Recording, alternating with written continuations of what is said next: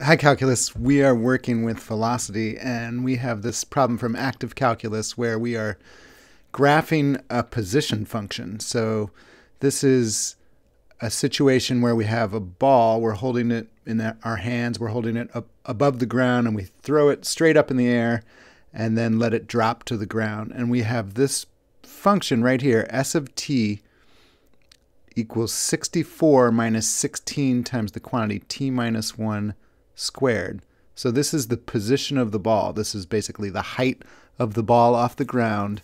And our challenge here is to construct a graph of this position function, y equals s of t, on the time interval from 0 seconds right at the beginning of the scenario to 3 seconds. So let's do that in Desmos. So let's go over to Desmos, and we have this function s of t. So let's just type that in. We got s of t, and what is it? It equals 64 minus 16 times the quantity t minus 1, and that whole quantity is squared. So the thing inside the parentheses is squared, and you can see our function showing up on the graph to the left. Now, it says we only want it to show this on the interval from 0 to 3. So kind of, in this scenario, it doesn't really make sense to have negative time, right? The t is time in seconds. So to talk about what happened a second and a half before the scenario doesn't really make sense.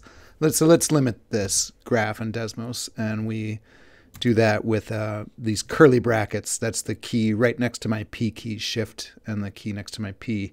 And we'll start at time equals 0, and let's do less than or equal to t. So t is greater than 0, and t is less than or equal to 3.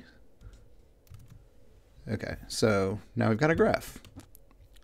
And we can blow that up, get that nicely on the page.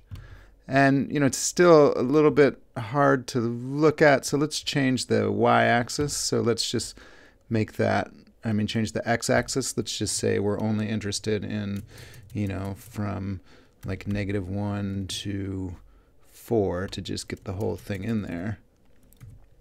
And that looks like it's going to work. And we can add our label. This is time in seconds, and on our y-axis it's going to be height,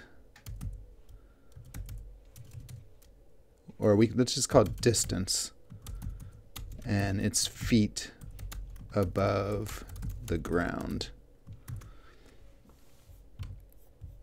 All right, so there's our scenario. So that's nice, much easier to look at.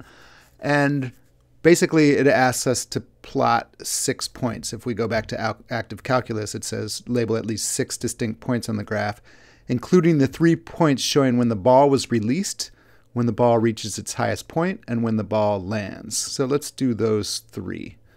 And so when the ball was released, the scenario starts at time 0. So I can just plot a point by just going over here and putting the point 0.